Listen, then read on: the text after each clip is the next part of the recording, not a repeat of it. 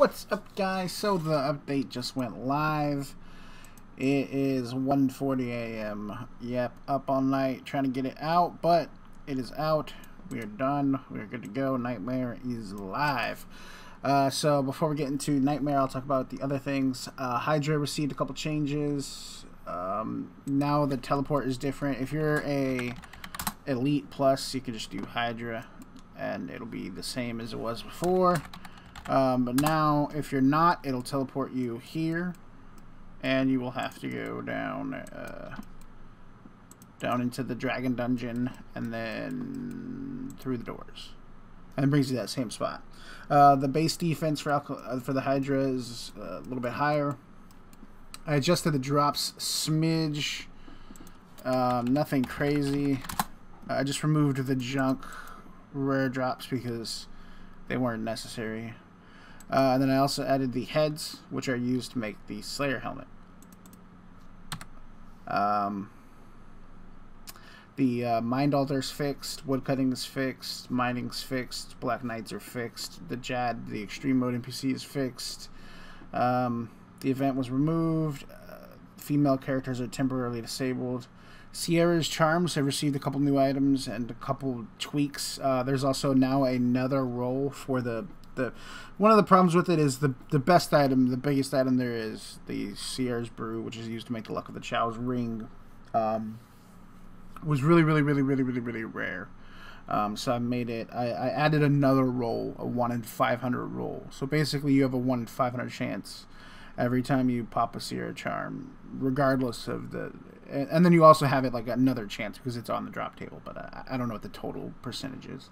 But you basically have a 1 in 500 chance now, so that is better. And then there's a couple new loots, like I said. I did remove a couple crappy ones, so I'll probably do another full video on that. But let's get into the Nightmare. So, if you are a baller, or actually not a baller, an Uber, you can teleport close to that spot. But I'm going to assume most people are not. So, to get there, go to the charter. Go to Slep. Come over near.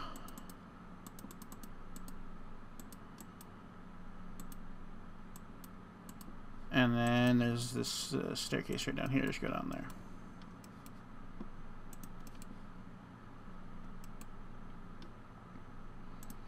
Alright, and then you're ready to fight the boss from here. Again, I'm not going to show you too much of the mechanics, but I will show off these 3 staffs and kind of what the intentions are for them. So, let me spawn them.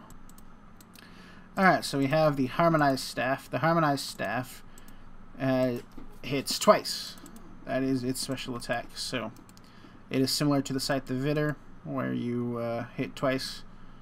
Sometimes it'll splash. The splash obviously doesn't hit, but yeah, so yeah, and it does work with Ancients. You can do double Ice Barrage. I'm not the only one. Oh no, wait, actually you can't. Never mind, I'm wrong. This is the only one you can't use with Ancients. So this is the best spell you could do. Obviously, I'm not in magic gear, so it's not like the most impressive example of the full power of it, but yeah, it hits twice, so that's pretty cool there. The Eldritch Staff is a weird one. So this one can use Ancients, so you can use Ancients, and we'll see if you can figure out what it does. Might need some tweaking on the rate it does it at, but yeah. Of course, it's not going to do anything now.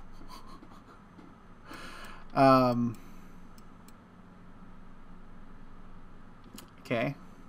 It should happen more frequently than this, so it probably would definitely need that update. Luckily, hopefully no one gets it the first day, because you need the Nightmare Staff and the orb, this specific orb. Okay, is something wrong? Because alright, so I'm not really sure what's wrong, but basically how the effect is, it has a 1 in 7 chance of casting Vengeance automatically, the staff. So it's kind of like a, it's closest thing we'll have to recoil, really. It's just kind of a built-in damage boost, but for some reason it's not proctoring, which is interesting because it did work. I don't know if I'm getting insanely unlucky with the 1 and 7 there, or if I've done something to change that. But that is what it will do. And then the last one is the volatile staff, which could be the best one. I don't know. It just depends. This one actually can use ancients as well. And what it does, it has a built-in healing effect. So it has the blood barrage effect that triggers a 1 in 4, I think. So you have a 1 in 4 chance of just having your hit count as the blood barrage effect. And you can also... Wow, that's so funny. He was talking about 1 KC staff, and then he gets scared at 1 KC. That's on the video too. So this one's gonna be kind of hard to show off because like I have infinite health, so you probably aren't gonna be able to. Oh, you kind of notice it went to 99 there. It's really weird, but yeah, just take my word for it. So you could also use blood barrage with it and like have the double of healing effect. I'll do proper videos on all of them, and I'll make sure that the vengeance staff is working and has a good rate to where it's actually like an effect that you're gonna notice. I don't know